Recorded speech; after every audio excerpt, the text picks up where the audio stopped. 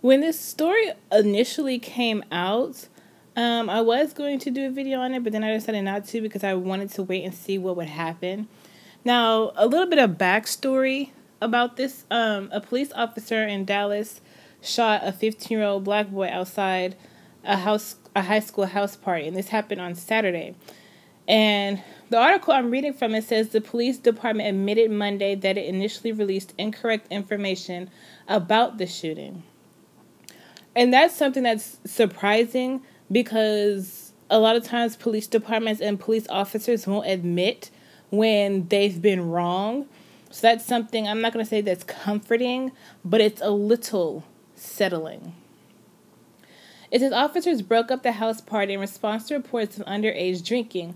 One officer then fired a rifle into a vehicle as it was driving away from the party, fatally injuring the front seat passenger. John Edwards died from a fatal rifle wound to the head, according to the Dallas County Medical Examiner's Office. The freshman Mesquite High School student-athlete's death was ruled a homicide. Balch Springs Police Chief Jonathan Haber said he misspoke earlier when he said the car was driving aggressively toward the two officers. He didn't misspoke. He tried to basically go along with what the other officer was saying, basically corroborate his story, but it didn't work out that way, as you can see from the title of the article and what's happening. Haber said body camera footage of the incident showed the car was driving forward away from the officers. Now, the officer initially said that they were coming toward him. That's why he shot in the car, because they were coming towards him. He says, I take responsibility for that, Haber said. The officer's behavior did not meet our core values.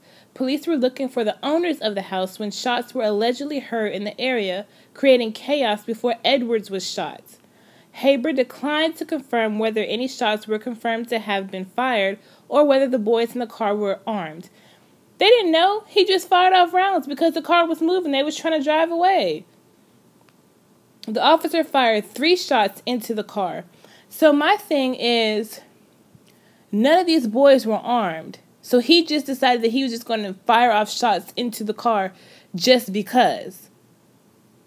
You know, there was nothing saying that the boys were being belligerent with him or saying that they were, not cooperating or whatever. My thing is, if they're driving off, obviously they're scared. Edward's 16-year-old brother and their 3 friends were detained at the scene and taken away from Jordan's wounded body to the Dallas County Sheriff's Department, where they were eventually interviewed as witnesses. The boys were not arrested or charged. What would they have been arrested or charged for? Underage drinking? Come on now. Edwards was transported to Baylor University Hospital, where he later succumbed to his injuries. The Dallas County Sheriff's Department is conducting a criminal investigation into the shooting in tandem with the Public Integrity Unit from the Dallas County District Attorney's Office. The 6-year veteran of the Balch Springs Police Force who fired the fatal shot was placed on administrative leave but has not been charged or arrested. So this was before this article.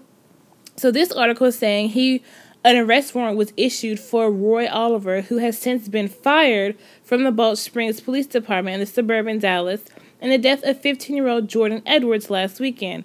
The Dallas County Sheriff's Office cited evidence suggesting Oliver intended to cause serious bodily injury and commit an act clearly dangerous to human life that caused the death. So I'm going to assume that his charges are going to be considered a hate crime, since that was his intention all along, to shoot into the car and try to kill someone.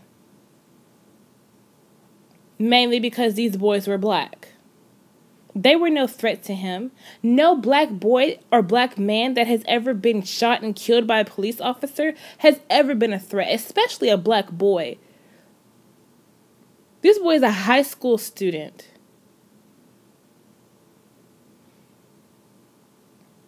And that's the thing that really pisses me off. Haber met with Edwards' parents twice since his death, expressing condolences on behalf of the department and the city.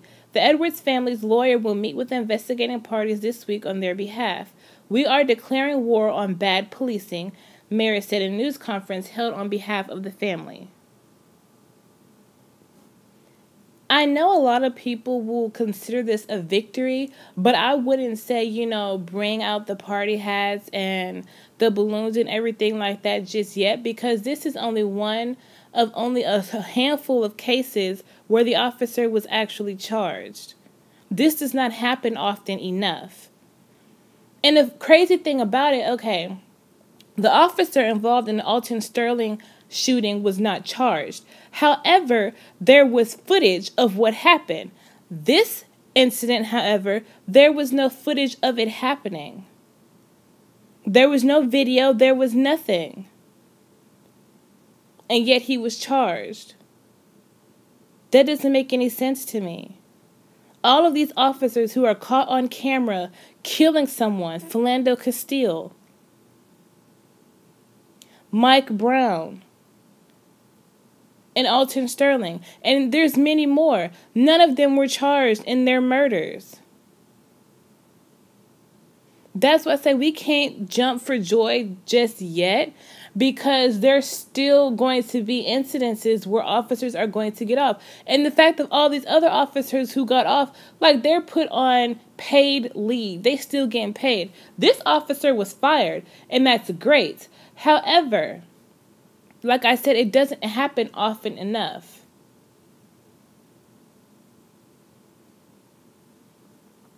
And it says, America throughout the country must figure out a way to police its citizens without killing them.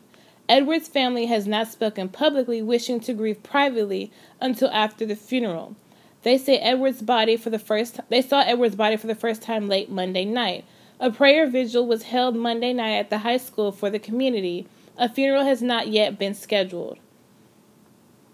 Now, granted, I know his parents are happy, but let me tell you right now, I'm going to be pissed as fuck if they say that they forgive this man for what the fuck he did to their child. That's one of the things that really pisses me off about black people. Y'all are so quick to forgive these white devils after they done killed your child or killed one of your relatives or someone close to you, but you can't forgive each other. That's the problem. Leave your comments and let me know what you think.